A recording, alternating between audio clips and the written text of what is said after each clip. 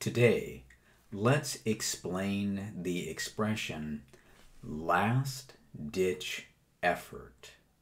And the words last and ditch have a hyphen between them. So last-ditch effort, what is that?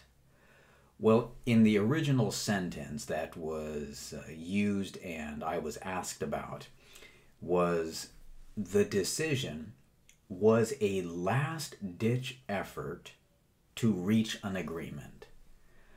Perhaps just from the sentence you can get an idea of what the expression means.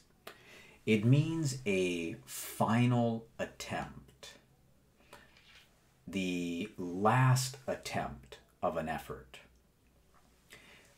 Usually, but not always, it also implies that other options, other efforts have been made, better efforts, better options have been made or attempted, and they all failed. And so now we are left with our last effort, and we don't have high hopes, high expectations that it will succeed, but we are going to try anyways. It is the last-ditch effort.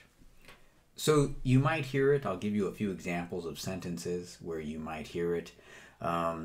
Very popular is in context of war, fighting, battles. For example, the soldiers made a last-ditch effort to win the battle. The soldiers made a last-ditch effort. This is their last attempt. They may die in this attempt to win, but they have no other choice, no other options. In a business setting, we will make a last-ditch effort to save the company.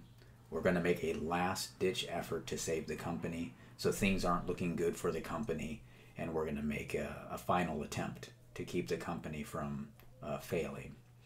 And lastly, you might hear an expression like, I bought my girlfriend expensive jewelry as a last-ditch effort to stop her from breaking up with me. So it looks like she's going to break up with me. Things are not going good.